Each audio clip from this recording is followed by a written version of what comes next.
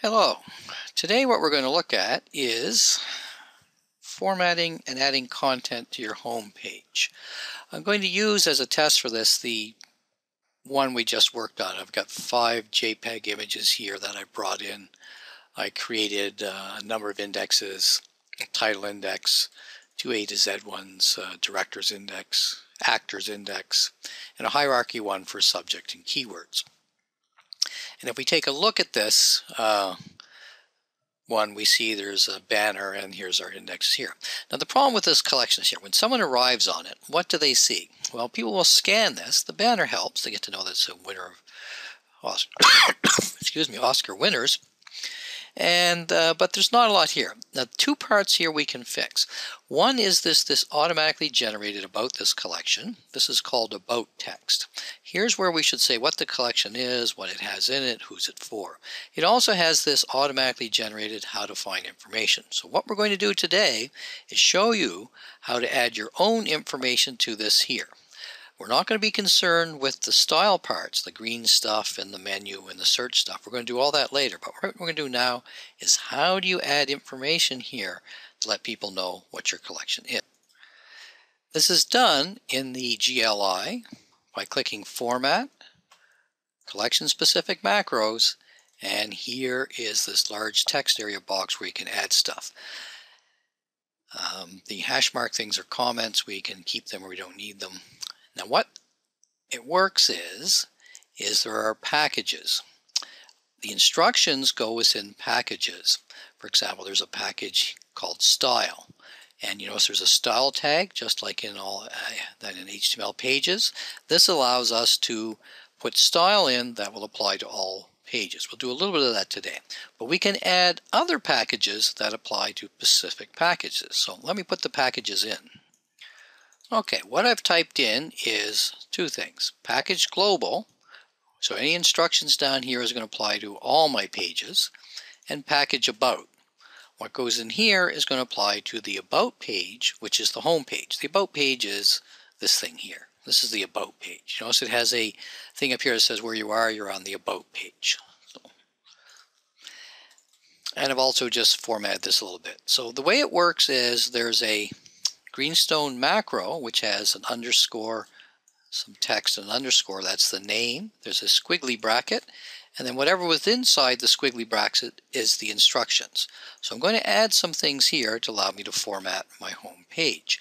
I'm not going to worry about global today. I just wanted to show you there's one in there that will override things, but really package about is what I'm going to use. I'm not going to use the JavaScript to add any behavior modifying code. I'm just going to use package about today. Now the first thing that goes in package about, you can define a content macro. Oops, I forgot to do underscore content underscore, right? And then I'm going to use a squiggly bracket.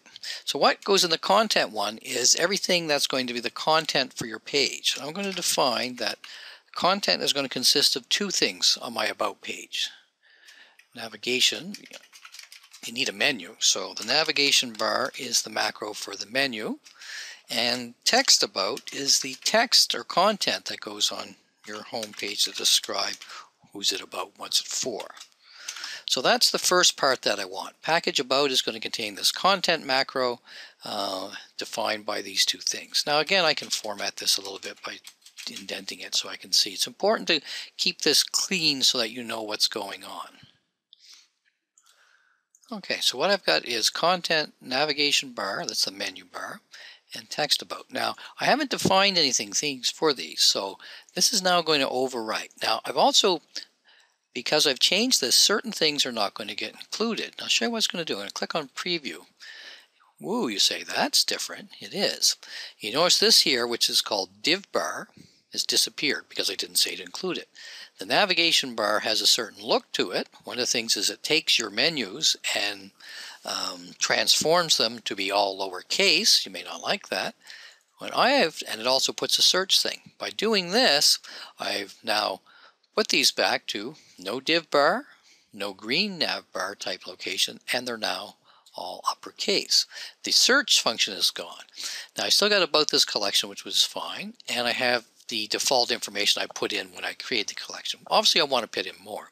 So we've got changed some things by removing some other stuff. Now later on we'll show you how to remove this. I'll do that next week, I think, and how to do some of this other green bits. So it's quite different than what we had. Now what we have to do is add some information that says what this is about. So now, back in the GLI on Format Collection Specific Macros, I've created one called Text About. So it's going to define what this is. Now you notice there's a squiggly bracket to start and a squiggly bracket to end. And what I'm going to put inside here is both my content, the text, and some HTML tags that are going to format it a little bit, or tell it what things are, paragraph, headers, stuff like that. Then up here in the style, I'm going to define what that's going to look like. So let's put some content.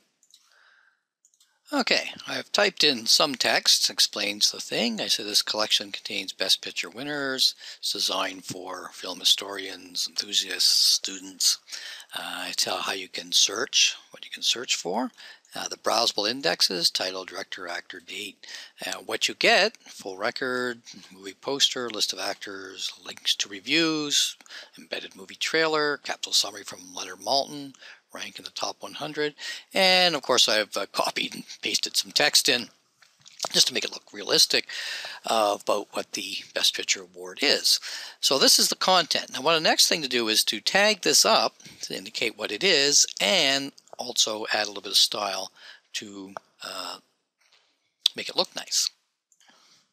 Okay, my first go around is to tag all the paragraphs with paragraph tags. Right, so they look like paragraphs. And I thought I'd add an image. I haven't downloaded one, so I'm going to use a URL. And I searched Google Images and found a picture of the Oscar. So I put it in, I've aligned it to the right, I put in height and width tags, and what this looks like, if we take a look, it's going to look something like this. So we got a nice picture here. Now one of the problems with this is the text is too wide. On a computer screen, it's really hard to read text that has long sentences. It's better to make your sentences choppier. So we could do that maybe by moving this in a little bit, or not making them so wide, or converting into columns. Okay, I finished my text about stuff. What I've done is create a number of Tupperware containers called divs. And this allows me to position things on a screen. We could also have used tables. Tables will work, though tables were designed for tabular data, not for layout, even though they can be used that way. So first I created a div, and I gave it a name of content, and I made it 600 pixels wide. I put a div that has nothing in it except a little white space to give me some distance from my menu. Then I created a div here that's going to contain the text. You notice here's my 3 text paragraphs.